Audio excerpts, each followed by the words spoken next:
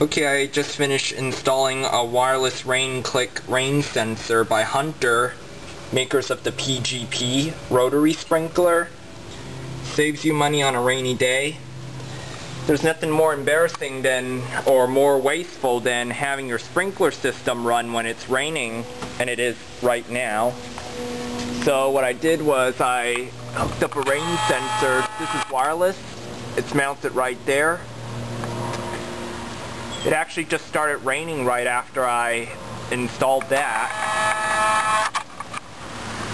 That sends a signal over to this receiver right here, which is linked to my Rainbird ISA 304 sprinkler timer. Right now, because it's raining, that light is red. When the sensor is dry, that light should be green. You can still bypass it, and when you bypass the sensor by pressing this button, that light on top comes on. Press it again to activate the sensor again. It's hooked up in series with the common wire to all the valves, and what it does is it breaks the circuit to the common wire when there's rain.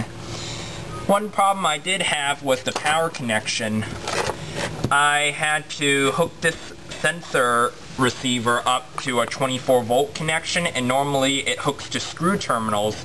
However, Rainbird, on their ISA series of timers, uses a clip-on connector for their power supply, so I had to hook it up a different way. I ended up just shoving the wires into the bottom of the connector until they made contact, but I have a feeling it might come loose, but it is working right now.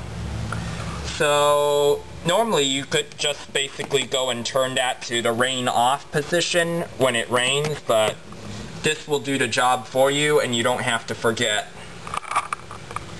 So that's it for now. The Hunter Wireless Rain-Clik. Over and out.